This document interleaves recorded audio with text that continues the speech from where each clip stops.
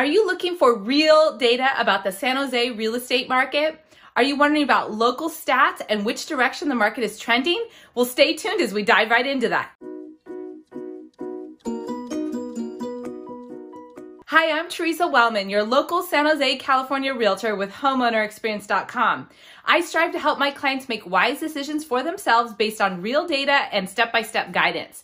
So today we're going to cover real market stats and go over some of the indicating metrics that are telling you where the market is headed. So let's jump right into the computer and look at the real charts. Okay, so here we are with a little bit different view than I've done in the past. So if you like this view, please comment below. I'd appreciate your feedback.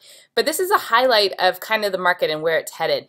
So we're comparing data to last month. As you can see, the average price was up 2.1% for San Jose, and the number of sales was up 11.5%.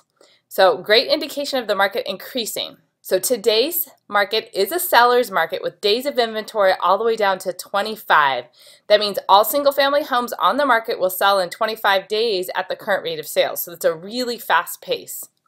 Pending sales are up 48%, while inventory is only up 21%. So we have an imbalance there, as you see, which is creating multiple offers and a sales price to list price ratio on average of 105.7%. So we're going to continue to see the seller's market until we have a really huge increase of inventory and a shift in that imbalance. Currently, there is 226 active homes on the market in San Jose with over 360 pending. So that means 61% of the single-family homes available for sale are in contract.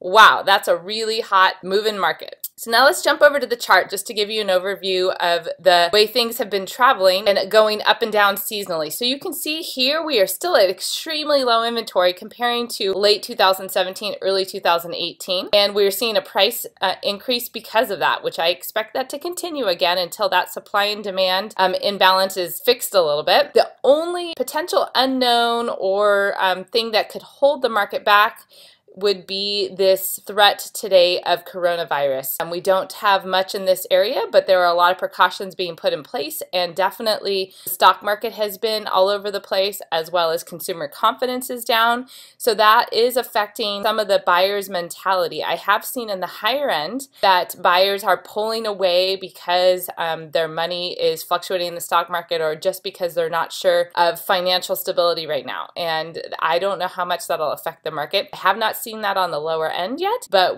only time will tell, of course. So I do want to quickly look back at the Santa Clara County data all the way back to 2003. Why 2003? Well, that was when SARS actually hit in April 2003.